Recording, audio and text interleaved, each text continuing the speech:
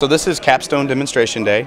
Every engineering program has a Capstone class. It's supposed to be a culminating design experience that brings together everything they've learned throughout their undergraduate curriculum. For mechanical engineering, we solicit sort of open-ended industry projects that don't always have an absolute solution already sort of plainly in sight.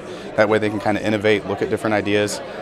They've worked an entire semester on these so far, and today they're demonstrating their final projects. What we wanted was a refrigerator that is accessible to wheelchair-bound individuals with varying degrees of disabilities.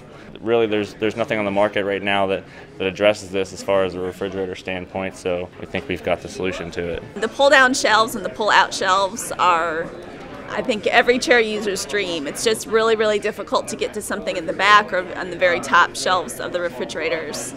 So it's a really great concept. Here we have clear ice for home use. A lot of industrial ice makers produce clear ice. It is more aesthetically pleasing than the foggy ice that your regular ice maker creates at home.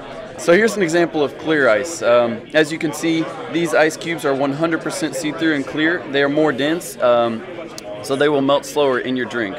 Design is really about making decisions and progressing through applying their engineering. So they're looking at a lot of different options. They're doing some math, they're doing some optimization, and trying to figure out how to put something together.